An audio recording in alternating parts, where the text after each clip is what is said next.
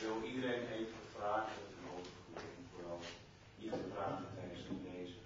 Van achterin moeilijk te verstaan zijn. Ik wil ook nog even zeggen dat in Steim morgenavond nog een vervolg is op zo'n tekst. Het speelt zich vanavond af in Paradiso, en dat is gisteravond, maar Steim heeft nog zijn eigen vervolg. Dat is het. Deze Toop aan u voorlezen.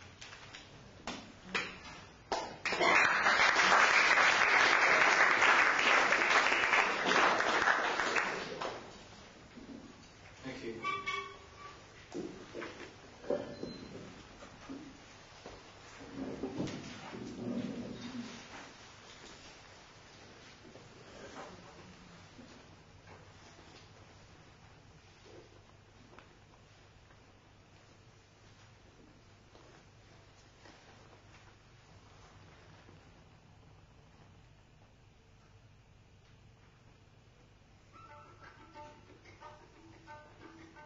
The mediumship of the tape recorder.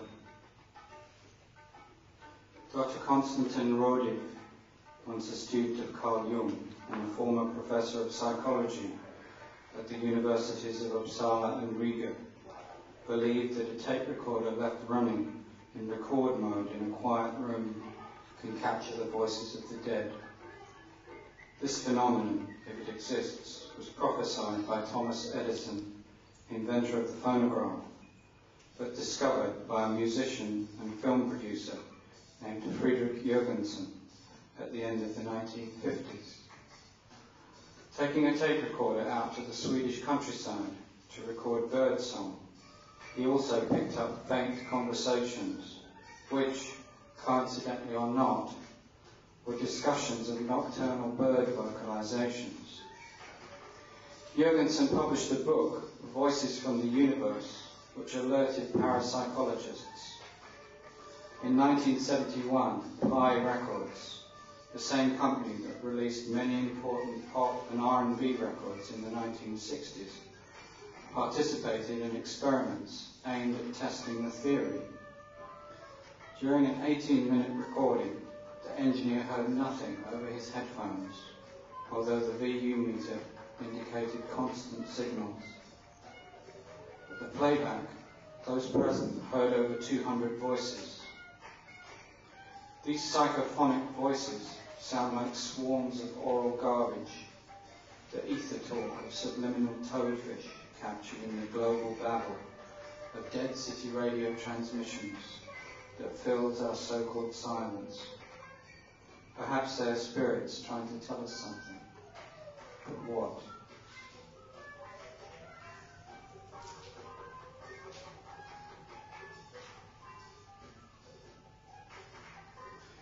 Curating the world. At the dawn of audio recording, a small boy named Ludwig Koch sat under a piano with an Edison phonograph, recording the playing of Johann Brahms onto a wax cylinder. This document, made on the cusp of a new era of music and technology, was lost when Koch fled from Nazi Germany, but at the age of 8, he also made the first known recording of an animal, an Indian Sharma thrush, in 1889.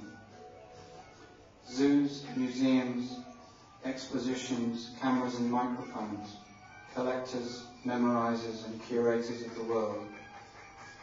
Collecting, at least in the West, where time is thought to be linear and irreversible, implies a rescue of phenomena from inevitable historical decay or loss, writes James Clifford, professor in the History of Consciousness program, University of California.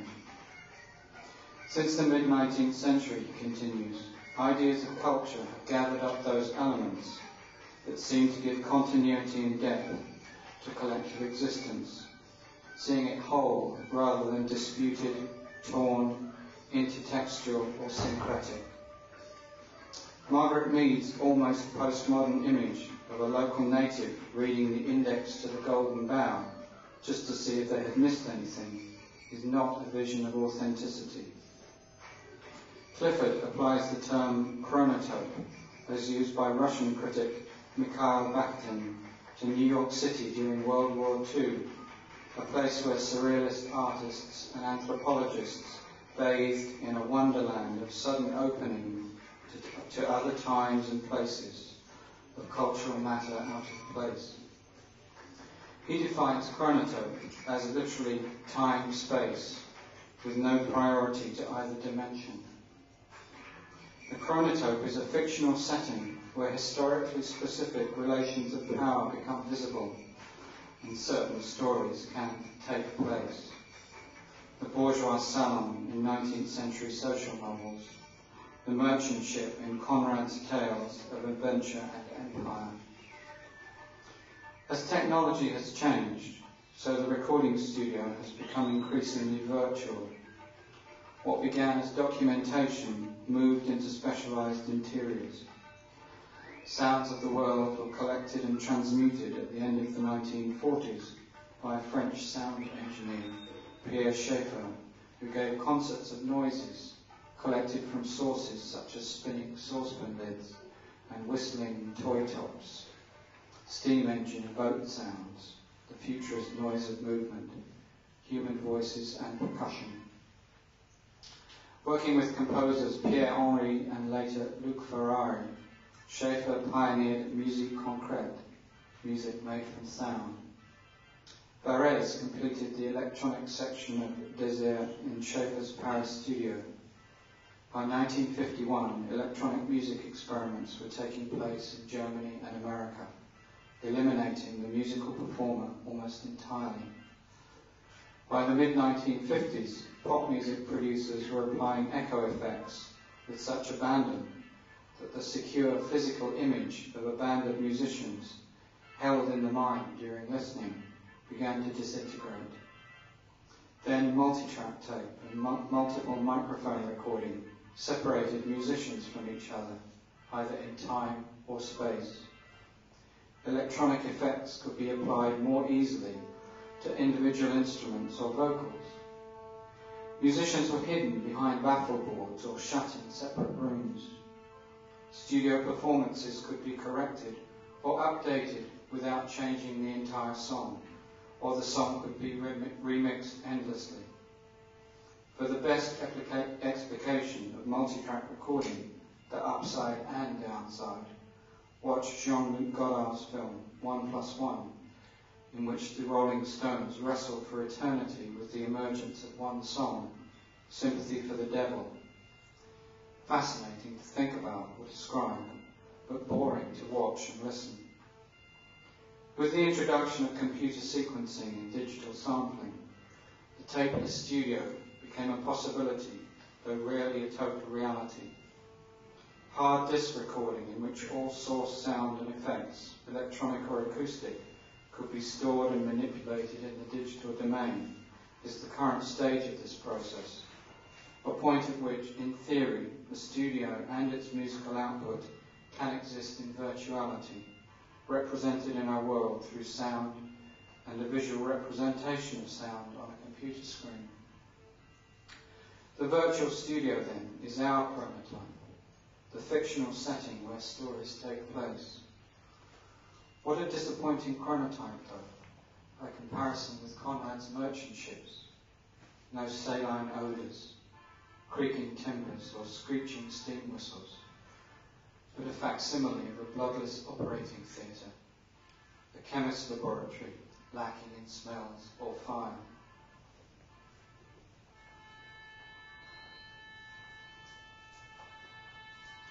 Brand new bag.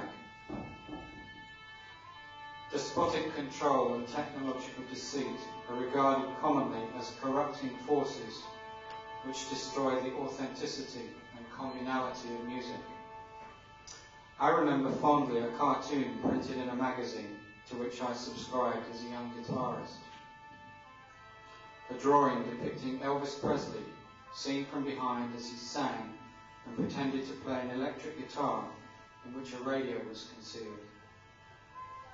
In February 1965, James Brown and his band interrupted their lengthy bus journey to a show by stopping off at a studio in North Carolina for barely an hour to record Papa's Got a Brand New Bag. The song dragged for nearly 7 minutes as the musicians, including guitarist Jimmy Nolan, struggled with fatigue. The track was meant to be hip, dance craze R&B on the cusp, reaching back through history to the swinging jazz inflections of Wynonie Harris, Little Willie John and Louis Jordan, looking back even further to rent parties and fish fries, but at the same time groping towards the disco cyborg future. Whatever was latent in those weary grooves, somebody heard it, for as Cliff White and Harry Weinberg wrote in their notes for the James Brown Star Time CD box of 1991, in a brilliant post-production decision, the intro was spliced off and the entire performance was sped up for release. A huge pop hit was razor-bladed out of something that started as a flat-foot grind. This taut amalgam of street slang, low-pick beats, and nervous, punchy accents, arguably the first moment of modern soul. Brown's quoted reaction reflected his glimpse into a future, our present, in which songs are titles, source points, initializations, indicating the beginning and the reference point for a process of continual transformation. It's a little beyond me now, he confessed. I'm actually fighting the future. It's just out there. The peculiar aspect of the story is that most of us have only become aware of the unpromising origins of this fabulous, pivotal track more than a quarter of a century after the event. Were it not for the obsession by a CD release for the alternate take, and hence the release of Papa's Got a Brand New Bag in its complete and previously unreleased, unedited, slow form, we would be none the wiser. Once amused in a patronising sort of way to learn that one of the guitarists from the Ventures learned to play by struggling to copy Les Paul's artificially accelerated and overdubbed bionic guitar solos, I now realise that I can be fooled just as easily. But what a privilege to be so easily deceived into pleasure, revelation, motivation. The beauty of exploitation overdubs or dead zone duets is their realization of the potential of studio music as science fiction, the configurations which our imaginations whisper, but our bodies so rarely conceive. A great advantage of working with dead people is that their objections, the objections of habit or fixed identity, go unheard.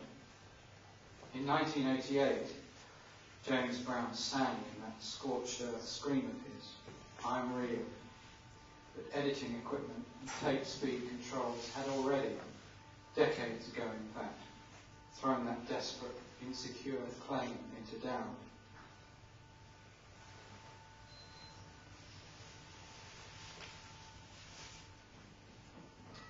Dream. Sitting in a Las Vegas entertainment lounge. Despite being in Vegas, the room looked more like a Barnsley working men's club, spacious with a hint of plush, but terminally bleak. Chairs lined up in long rows, bare walls, exposed stage. The quartet that took the stage was fronted by Elvis Presley, the only other identifiable member being ambient DJ Mixmaster Morris. Morris was wearing his silver holographic suit as usual, while Elvis looked fit, tanned and surprisingly boyish. I was amazed by his youth and the quality of his voice. The music sounded like Heartbreak Hotel era Presley, crooned over drifting electronic ambient sound. After a while I became suspicious. Was this really Elvis? Then I noticed that his loafers were scuffed.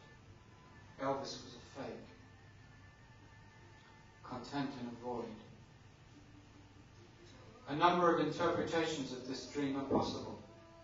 Presley's reluctance to vacate the planet has become a bit of a bore, but his posthumous presence in supermarket queues reminds us how little we knew him when he was alive. The perpetual reconstruction of celebrities through revisionist biographies and tabloid surrealism has an odd effect. Post-war pop culture is so entwined in myth and yet so young that one major facelift or smear job can tilt the entire picture. As a baby boomer old enough to have been aware of mid-1950s rock and roll as it happened, I was misled and self-deceived into believing that the lifestyles of the rich and famous could be deduced from their music and outward image. Jerry Lee Lewis and Little Richard were wild and crazy guys, clearly pursuing lives without shape or restraint. And this ebb and flow, inspired by angels and demons alike, was counterbalanced by a grid of placid order and white picket fences beamed out into the universe by Andy Williams, Perry Como and Doris Day. Naive, of course, for what could be closer to the edge of 20th century alienation, or more ambient in their way than the weird, hermetic, formless existences fashioned in late life by big shots of entertainment central USA, such as Howard Hughes and Dean Martin, and then imagined into print by, respectively, Michael Drosnin and Nick Tosches. Remote control for Drosnin and Citizen Hughes. There was no need to venture out, not even to stand up. Jean Martin, Dean Martin's second wife, conjures a similar image of free fall, quoted as saying in Tosches' Dino, "He was always content in a void." So did my dream resolve certain supposedly oppositional tendencies in popular music? Dionysian Apollonian, radical conservative, underground populist, plugged, unplugged, only to leave me stranded with the comforting spectre of fakery and illusion. Perhaps my unconscious was transmitting cryptic prophecy. Was this how music would be in the year 2000?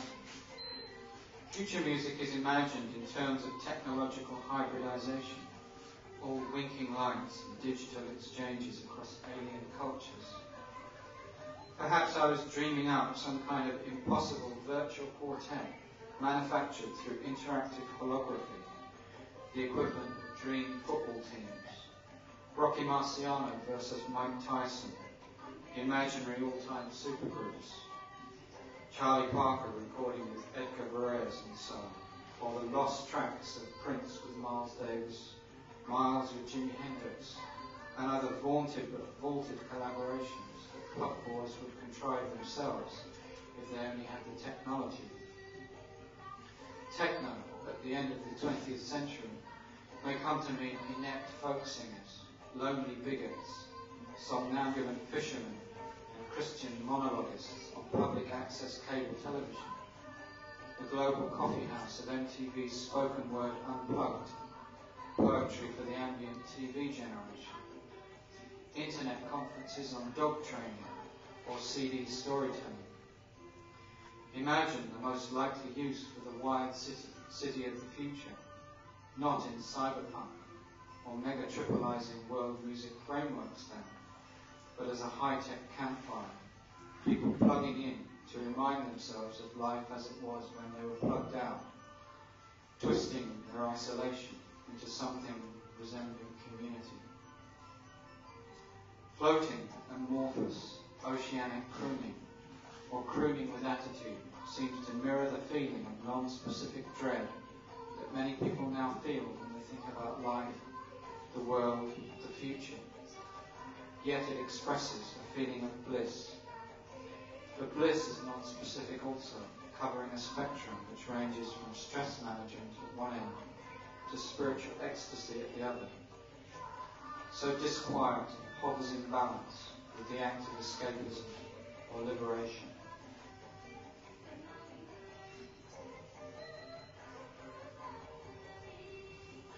Silence. When Death's chauffeur turns on the car radio in Jean Cocteau's film Orphée, a voice from the underworld recites disconnected lines of enigmatic poetry and strings of numbers.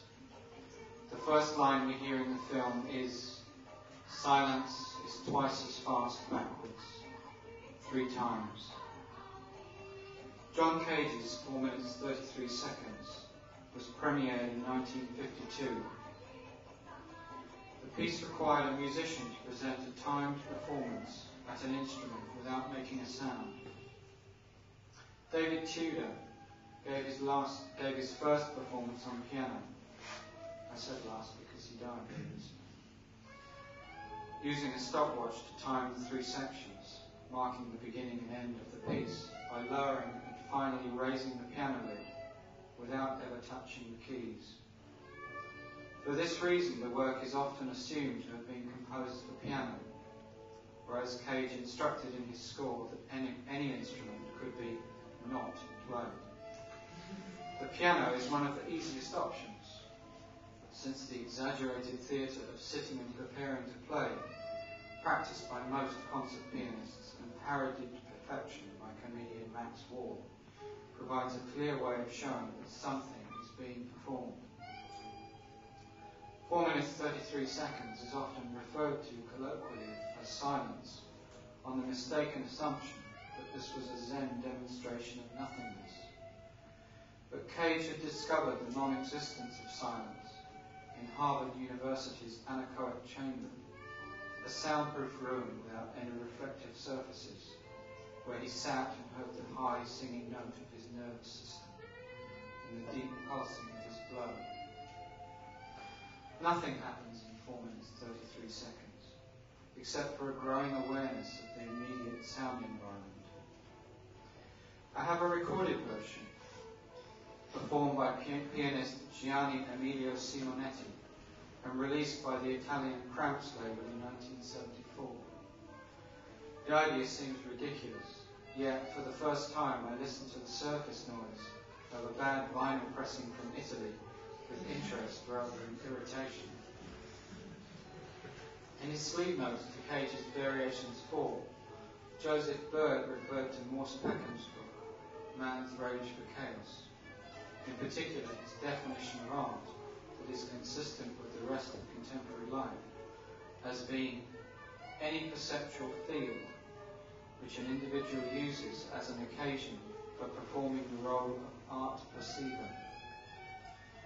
4 minutes 33 seconds directed listeners towards this situation, and, in its literally quiet influence, this work, in which there is no tangible work, has done so ever since.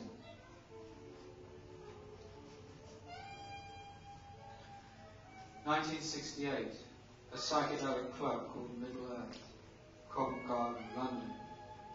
An event called Float. Yoko Ono is performing, along with a number of other London-based happening artists. The only memorable performance, however, comes from artist John Latham. He is hunched over a large, floor-standing electric saw, the kind you see used by timber merchants. This is connected by contract microphones to an amplifier, and he is passing books through the saw blade, slicing them into chunks. A monstrous, chaotic, exhilarating drone batters the air. 1994, Disobey Club, Islington, London. For 40 minutes, Richard James, the Aphex Twin, plays 2 highly amplified records made of sanding discs. The sound is augmented by the noise of an amplified food mixer. Sometimes the noise is so loud that it blocks out all conversation in the room.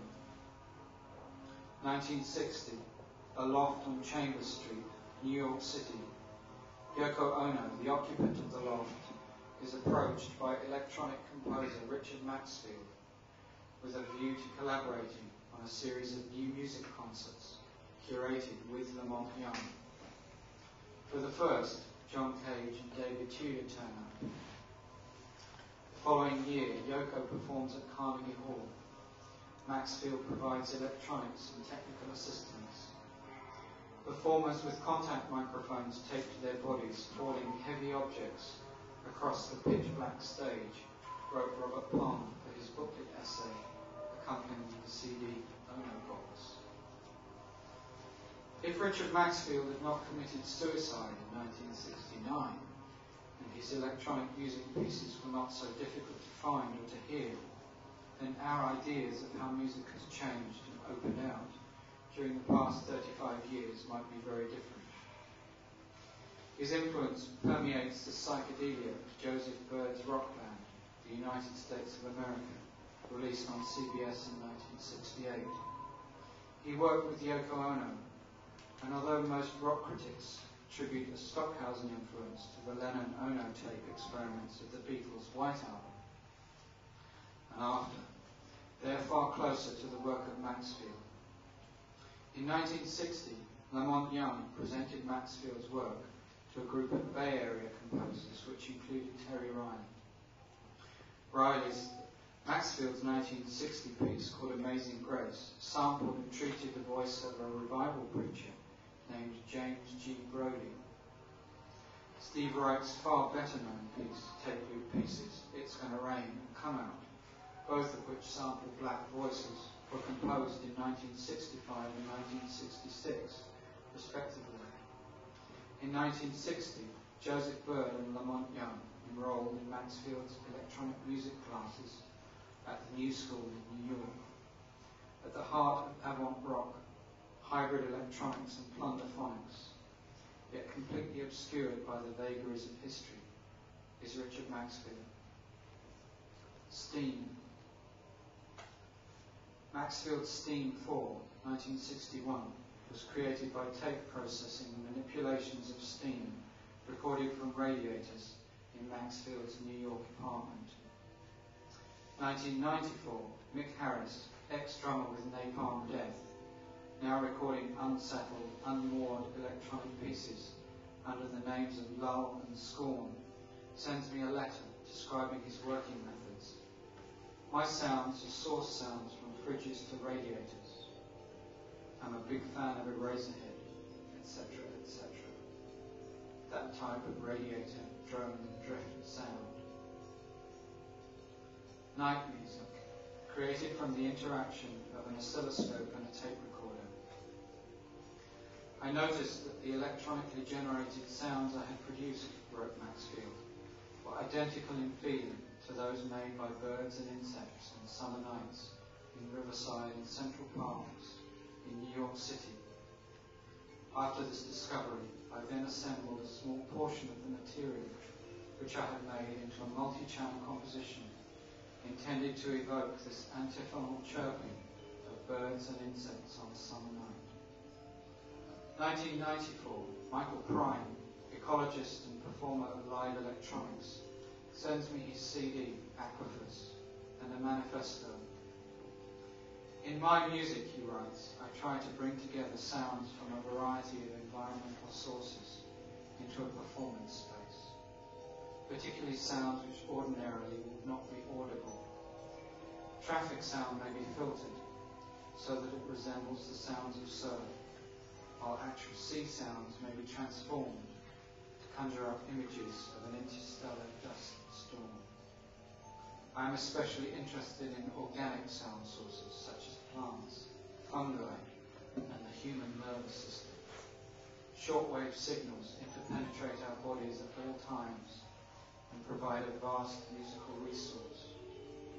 Many of the characteristic effects of electronic music, such as ring modulation, filtering, phase shifting, and electronic drone textures, were first heard in the interaction of early radio broadcasts with the Earth's magnetic layer.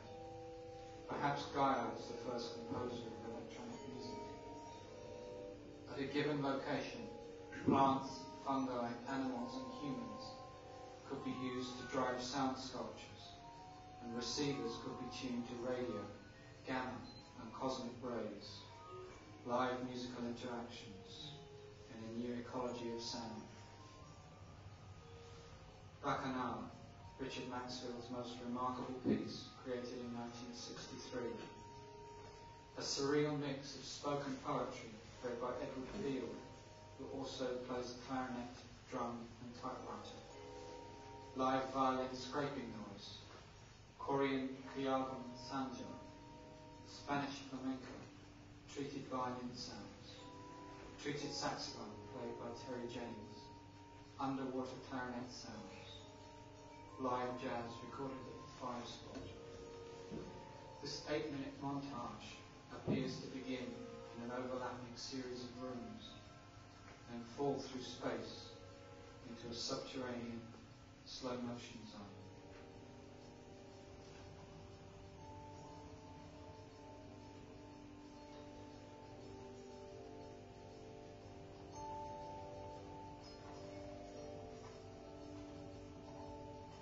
Sitting quietly in Never Never Land, I am listening to summer fleas jump off my small female cat onto the polished wood floor. Outside, starlings are squabbling in the fig tree, and from behind me I can hear swifts wheeling over rooftops. An ambulance siren, full panic mode, passes from behind the left centre of my head to starboard front. Next door, the neighbours are screaming, "Fuck you, I didn't, get out that door." But I tune that out. The ambient hum of night air and low-frequency motor vehicle drone merges with insect hum called back from the 1970s. A country garden somewhere, high summer in the afternoon. The snow has settled. I can smell wood smoke. Looking for fires, I open the front door, peer out into the shining dark and hear stillness. Not country stillness, but urban shutdown. So tranquil. Truthfully, I'm lying in intensive care, wired, plugged, and electronically connected. I have glided from coma into a sonic simulation of past and past life. As befits an altered state, the memories have been superimposed, stripped of context, conflated from seasons, times, eras, moments, even fictions, into a concentrated essence of my existence in the sound world. These sounds reconnect me to a world from which I have disengaged. Sound places us in the real universe. And then the comfort note of air conditioning, a slow glide of electronic curtains, my exit probably, but I still hear the sound of fleas jumping off my small female cat onto the polished wood floor.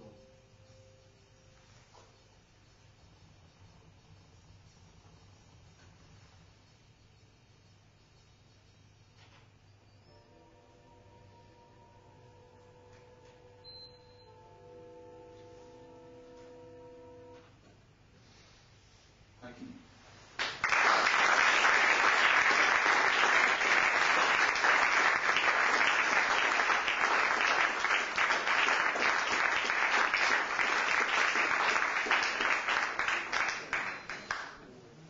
Thank you very much. If anybody has anything they want to say or comment on or ask, I'm happy to talk for a while. Either about the book or in music in general. David, this Richard Maxfield, is there recorded stuff from him available, or even a book about it? No, there's nothing available. There hasn't been anything available since the 1970s. There's no book. In fact, if you look in the majority of books about electronic or experimental music, you won't even find them in the index. That's right. His estate is now administered by Lamont Young, as I understand it, who, in typical Lamont Young fashion, chooses not to release anything to the public, but instead occasionally allow private hearings of some of his music, which I think is rather sad, because I think if his music was reissued now, anybody interested in current developments of any kind of electronic music, or sampling, or the history of sampling, sound sampling, or in fact the development of experimental music in this century, would find them fascinating and extremely revealing. And something I've learned since I wrote the book, which has added to my knowledge, I've recently written some sleep notes for some previously unissued Terry Riley material, and I've been sent other Terry Riley material from the 1960s, before he was recording for Columbia, recording famous pieces like In the Sea and Rainbow Curved Air. And he was making pieces that were influenced strongly by Maxfield, including tape manipulations of Tamil Motown records, which were made specifically for clubs at the time, which probably sounds a little bit familiar in the mid-90s. So that adds another dimension to Maxfield's unwritten role as a prophet in both electronic music and sound sampling. And it's pretty extraordinary. I mean, I think it's a combination of circumstances that he died before he became well known, and his work was not well distributed. And then it happens to have been administered by a man who is obsessively, well, Tony Conrad described him as anal retentive, so he knows him better than I do. But,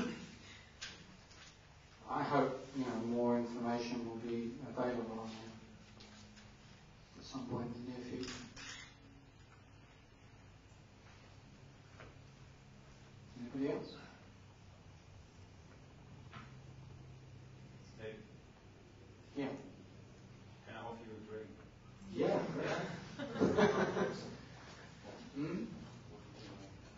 If you've got a glass of water or a beer or something like that would be terrific.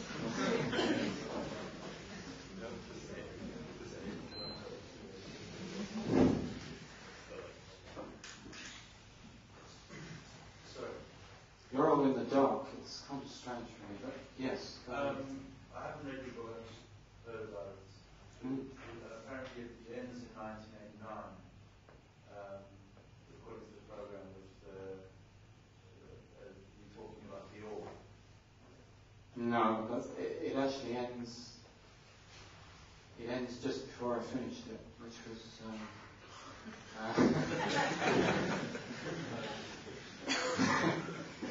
Which was a couple of years ago. So it's kind of as up to date as it could be. I mean, the thing I didn't really go into in any detail, which in a way was extremely appropriate, was the developments at that time in jungle and drum and bass, and that is only kind of mentioned. But yeah, thank you. Oh, you brought me both. Yeah. I'll take the beer.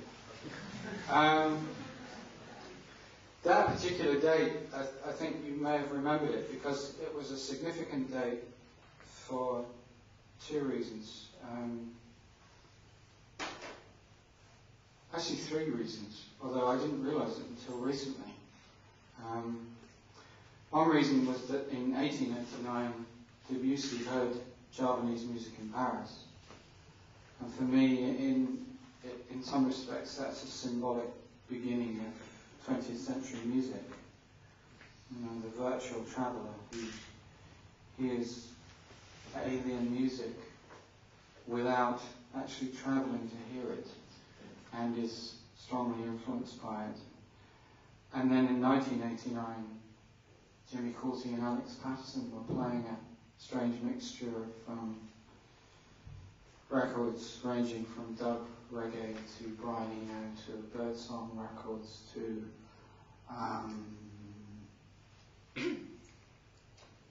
Strauss waltzes at a London club, which was really the beginning of the chill out room and ambient music as we've come to know it. The third reason, which I didn't really think about until recently, was that 1889 was also the date when Ludwig Koch recorded the Indian Sharma thrush, which was the first wildlife sound recording ever made, to anybody's knowledge. So also, as well as Debussy, hearing Debussy having his musical environment expanded dramatically. There was also this technological expansion into environmental sound.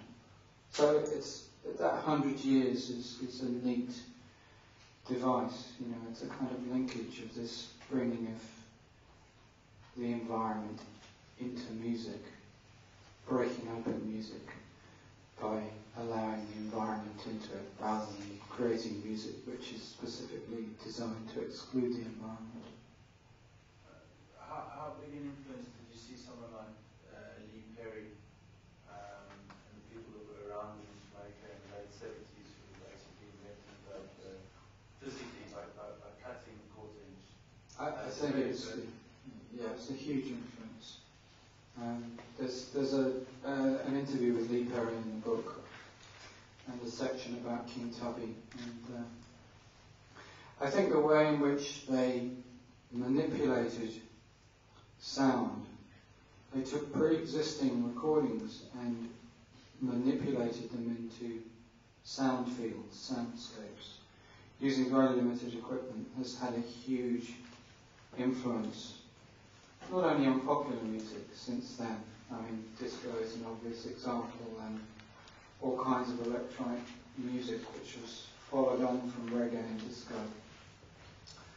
and kind of synthesizer pop of the 70s and 80s. But I think a lot of experimental music, well, I say experimental, I don't know what experimental music is anymore, because it just seems a continuum to me. But I think all kinds of music have benefited from the influence of those innovators in Jamaica, who were using incredibly limited equipment compared to what even the most basic home studio has now. But the results I still find very inspiring. I heard this new release of Scientist. It's just put out in England by Blood and Fire, his very first recordings, and it still sounds so fresh, so full of life and innovation. What is that, please?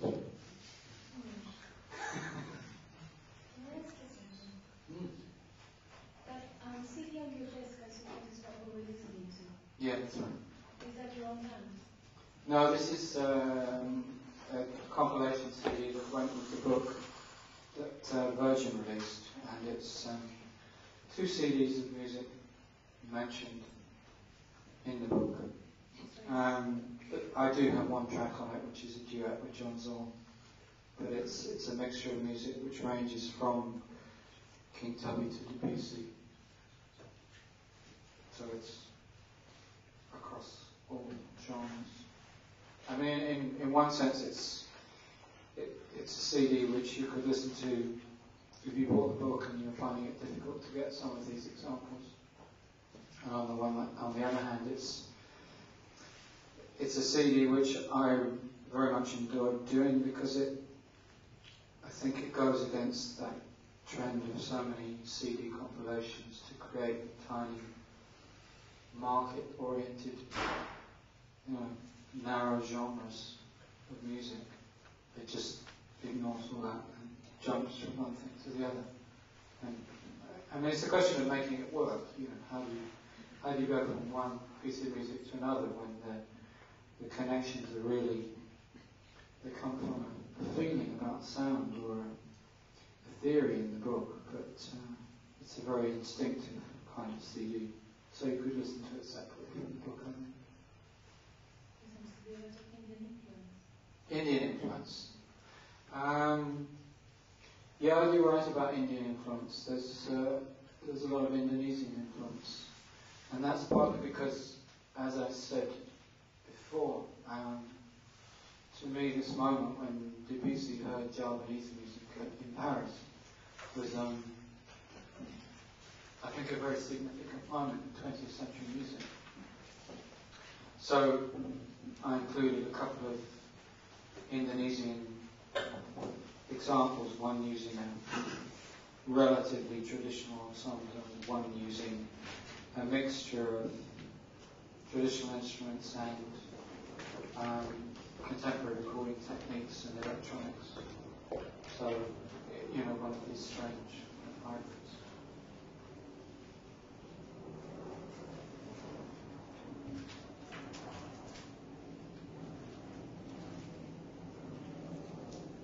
Anybody else? Yes, David. You're telling about an environment and soundscapes like that. Yeah. How about if you see the music in a dimension, is there also an effect dimension? For example, you see now on the dance floors with the VJing. Can you tell a little bit about to see this? You mean a visual equivalent? Yes. Of what I'm talking about? Yes. If you see the music as a dimension, can you see this visual aspect also as a dimension? Yes, I do.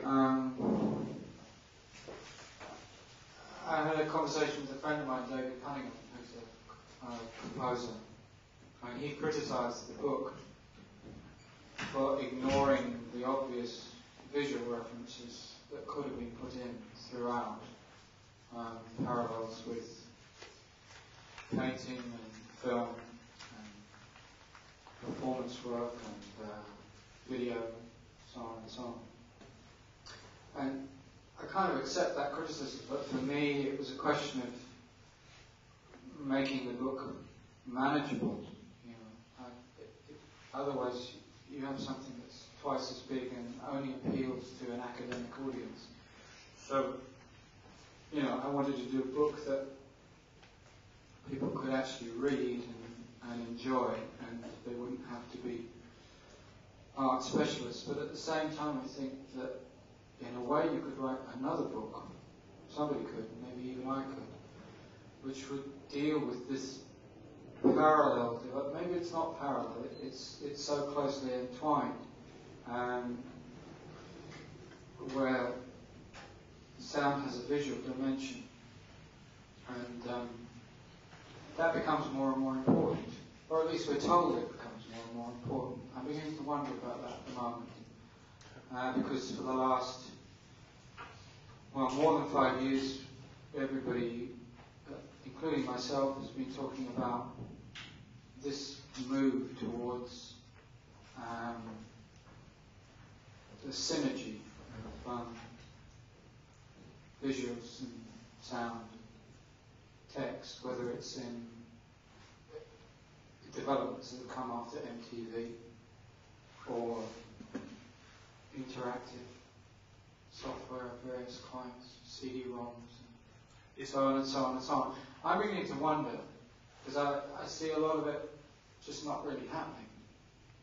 But at the same time, there is a very interesting link there.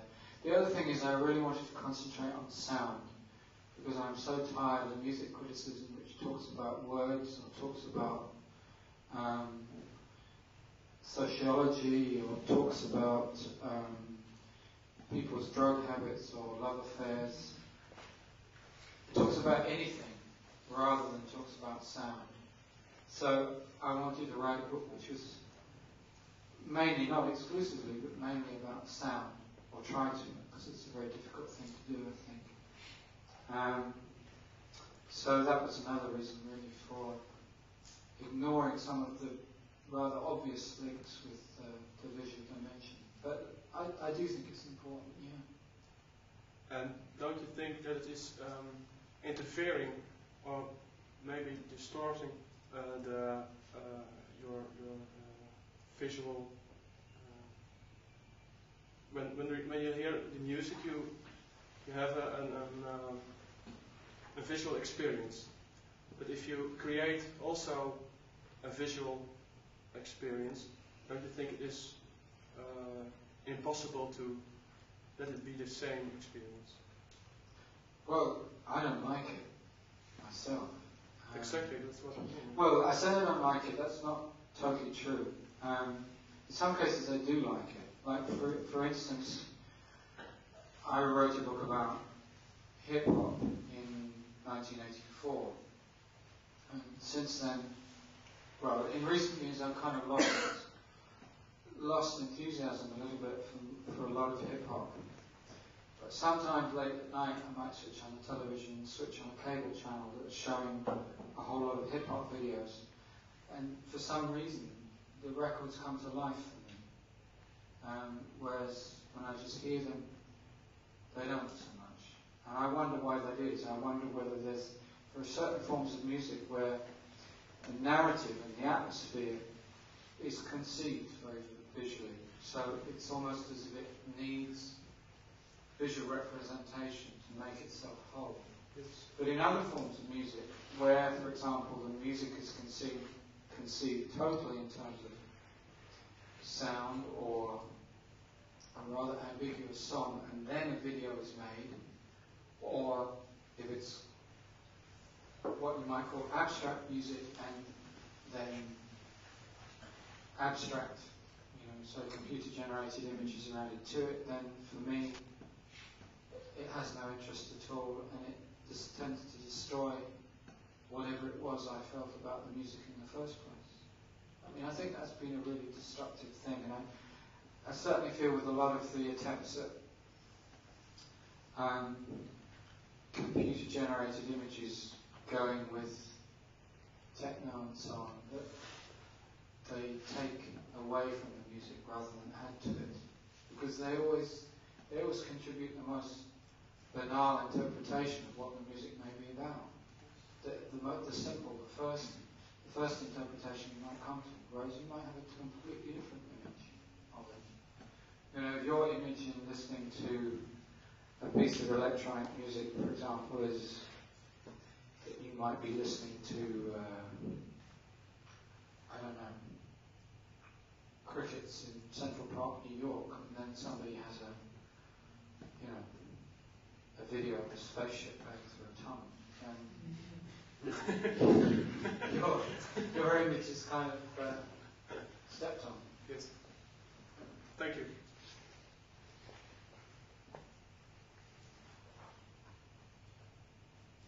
I would like to elaborate on the techno music that you talked about.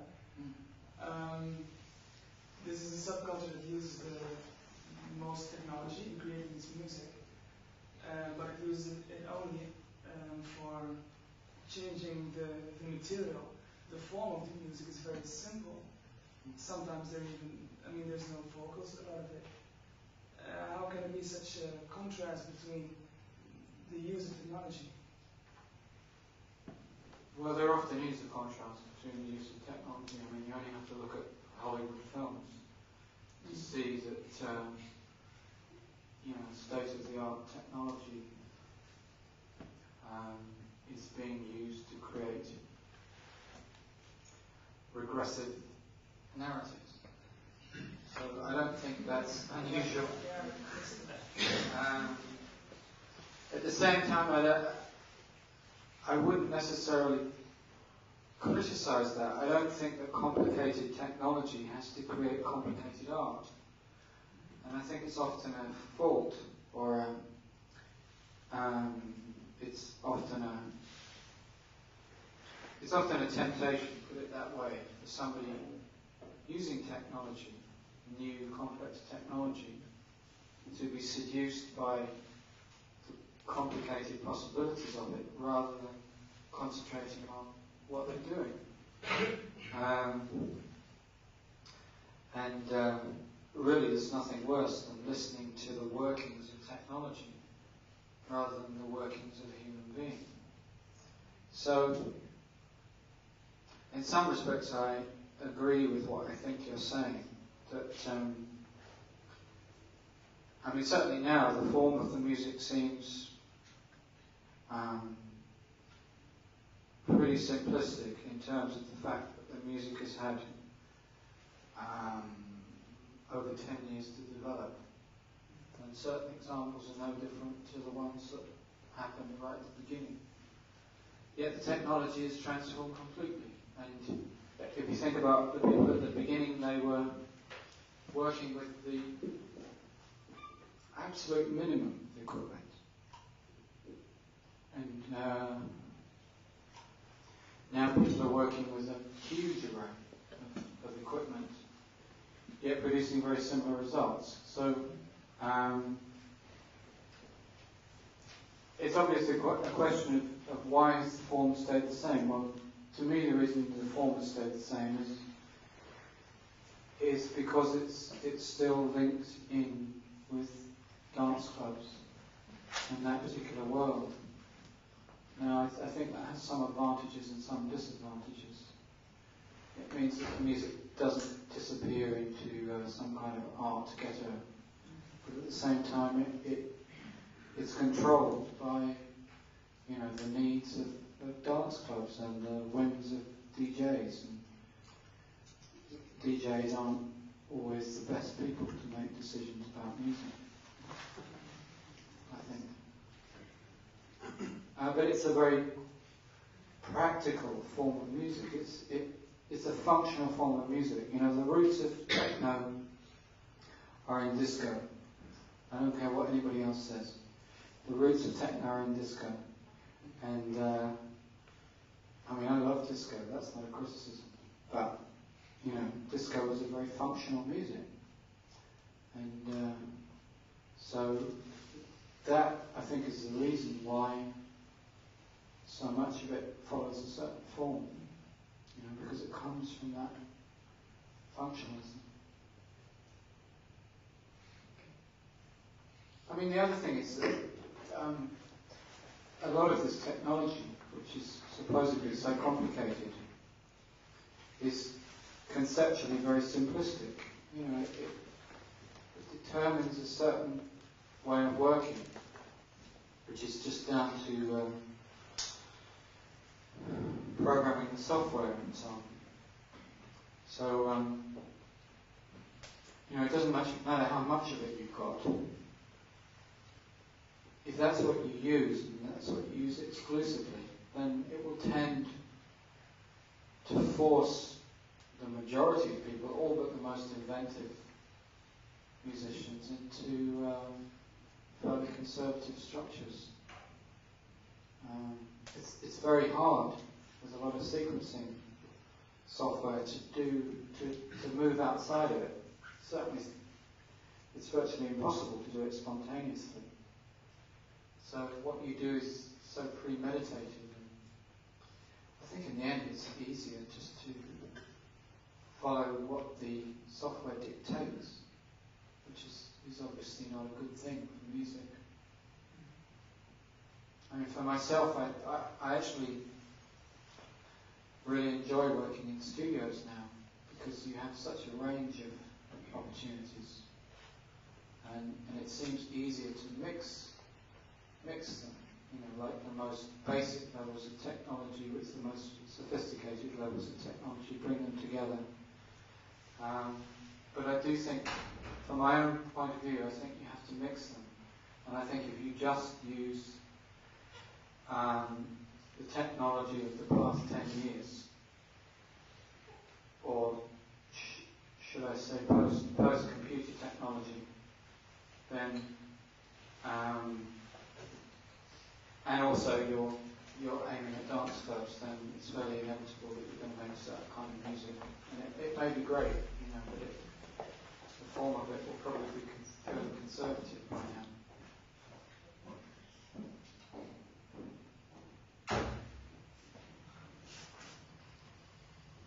I don't want to give a promo on behalf of Steim, but I mean there are other solutions now. You don't have to use sequencing. Yeah. You want to use MIDI.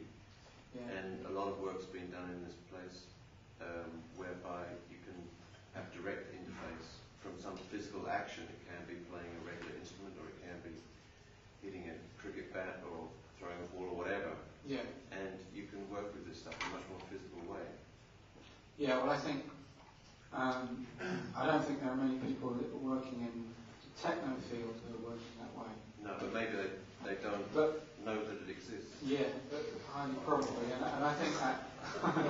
It's your fault. I think that physicality, movement, may make a big difference. So it's just to get away from the mouse, you know. But, I mean, you were talking about techno specifically. I mean, I'm aware of all those other things, but mostly they make a different kind of music. And I think it would be interesting when all those things come together. Because personally, I don't have a lot of interest in a lot of the music being made by cricket bats and so on at the moment. But I like the idea of, you know, this point in the future where the most unlikely musicians are using this technology. It's a little bit like the question about dub, you know, where suddenly all these basic electronic music techniques were used in the context of popular music to radically restructure it. So something weird and wonderful began to happen. And that kind of thing is very exciting, I think. I don't see why people involved in techno shouldn't use all those things. I think, in a way, it's a way out of their problems. Because the problem with techno is, as I say, it's a descendant of disco, and it was disco that invented the track date. You know, the track date being the disco diva turning up at the discotheque and singing along to a backing track. And to me, a lot of techno performances still work that way. You know, a lot of people try and subvert it in different ways or work more spontaneously, but the basis of it very often is the same, and it has no life to it. You know, it's just got no... Really, you might just play the CD. Just do that. So, you know, different performance tools could be a way out of that particular MIDI-based track. No,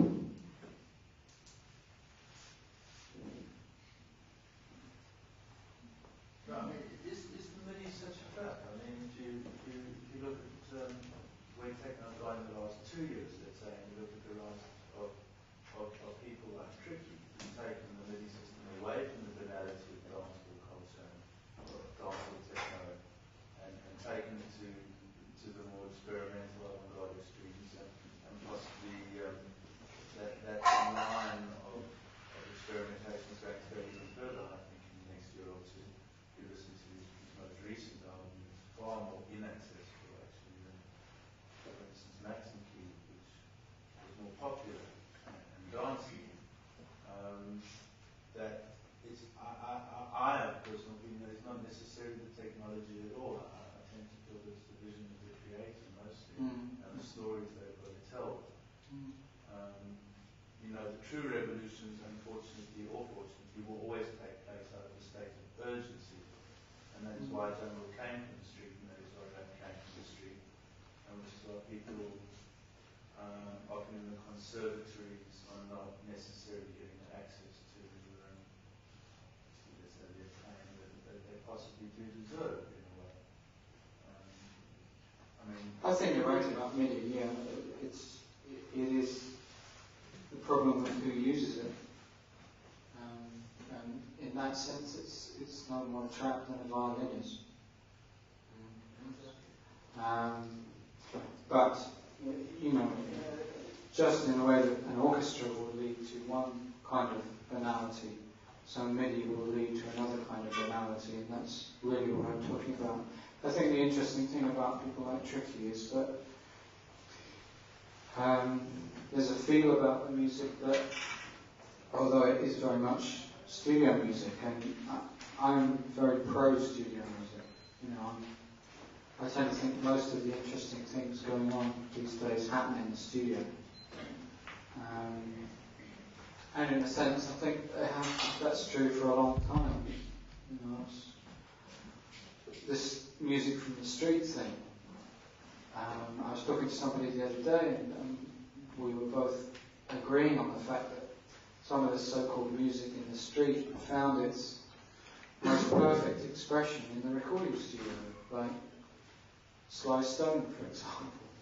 You know, I mean, to me, the greatest things he ever did were, you know, the recordings he made on There's a Riot Going On, which are just absolutely studio productions. Couldn't be anything else, couldn't be done live. And there's a strong parallel there with Tricky, I think, in terms of the atmosphere of those recordings and what was being created. But there is an attitude of mind in those recordings which is perhaps looser. You know, I mean, I think the thing about MIDI is that it's a trap in the sense that it can lock people into its own demands, and the interesting people, you know, are those who use it just as an expediency, just as a convenient tool, but really they're not even conscious of it. You know, it's just something that's working for them in the deep background.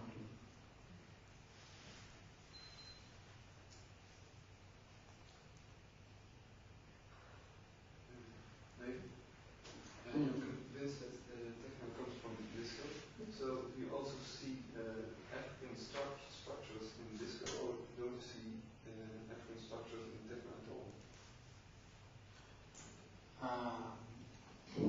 When I say it comes from disco, I think it had a lot of sources. But I think disco, in the sense of a place where records were mixed, as much as a tradition coming from R&B, hence coming from blues and jazz, hence coming from Africa.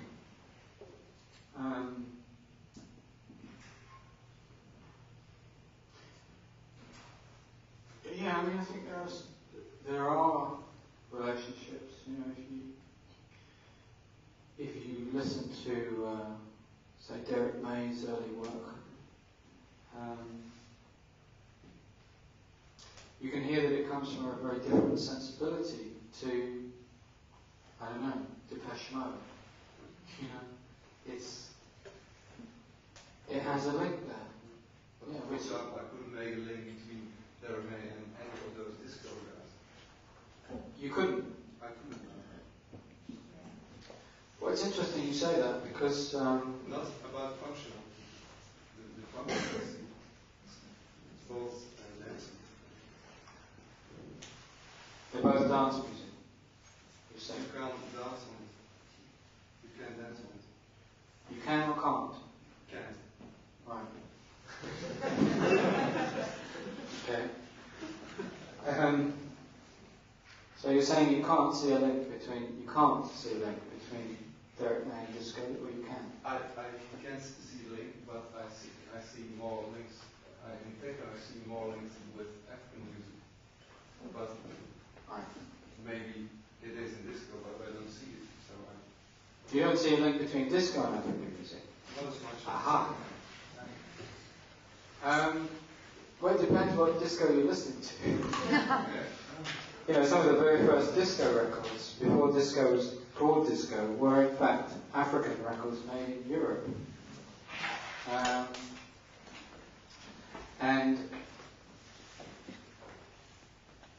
there are a number of African musicians, like Olatunji, for example, who made disco records with African influences, and I think that concept of a very percussion-based music which drew from Latin music as well. So, African again, whether it was Brazilian or Cuban or Puerto Rican. A fundamental part of disco. But I'm talking about disco, not the Bee Gees. Right? I'm talking about disco as very much part of that R&B tradition. So I think if you listen to those kind of records, then yeah, you can hear quite a lot of Africa in there. But then, rhythmically speaking, neither disco nor techno are anywhere near as rhythmically complex and sophisticated as a lot of West African and Central African music.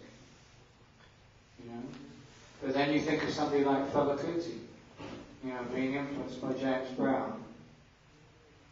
And what Fela Kuti was doing in the 70s was in a way, pure trance music, disco trance music. And I think you can relate that to techno very easily. It depends which part of Africa you're talking about. What goes on in Senegal and what goes on in Zaire is very different to what goes on in Zimbabwe, Morocco. But I think there's strong links for me.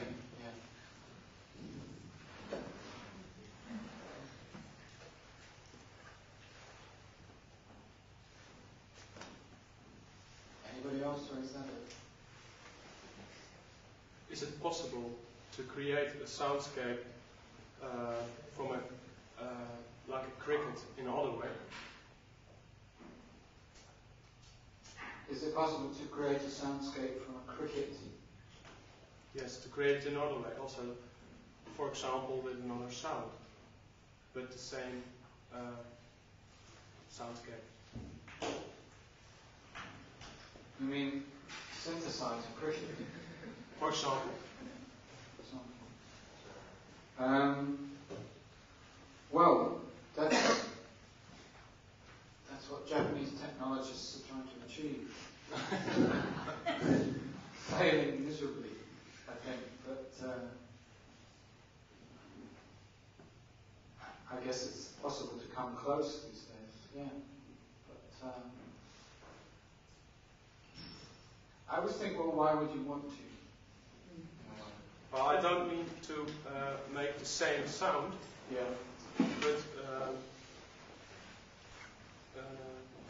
but another sound, the same soundscape, an imaginary soundscape. Oh yeah, why not? Yeah, all kinds of people are doing that. Okay, thank you. Yeah.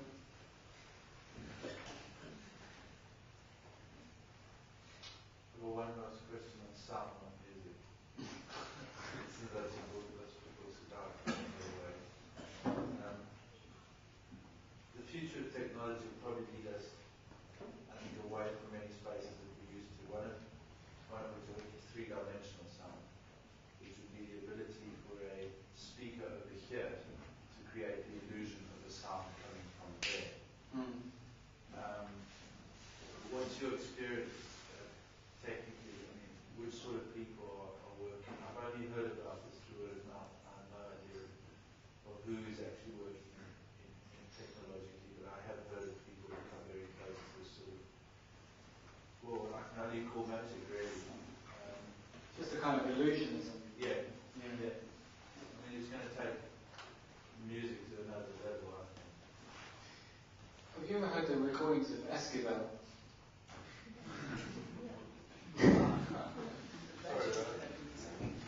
Because in terms of creating illusions, he was doing some extraordinary things back in the 1950s and 60s. And it's not exactly what you're talking about. You're talking about a kind of dramatic reconstruction of space. But I think,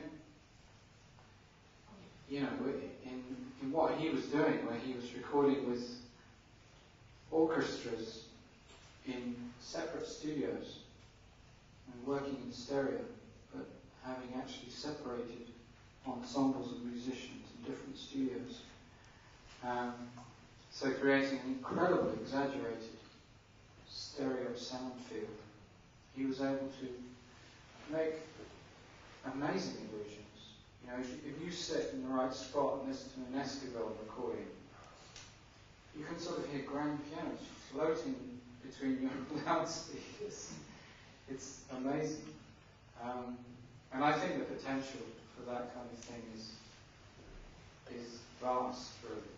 And as you say, I think it will have a huge effect on the kind of spaces we're accustomed to. You know, I think one of the frustrations for music now is, in the end, it's often not really technology, although the technology can provide its limitations. It's just that you're working in the same kind of spaces which have been around for so long. You know, it just doesn't really work.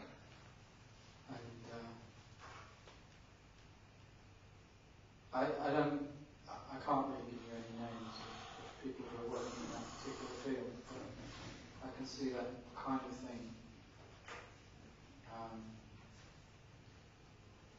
will be something that is concentrated on in the future.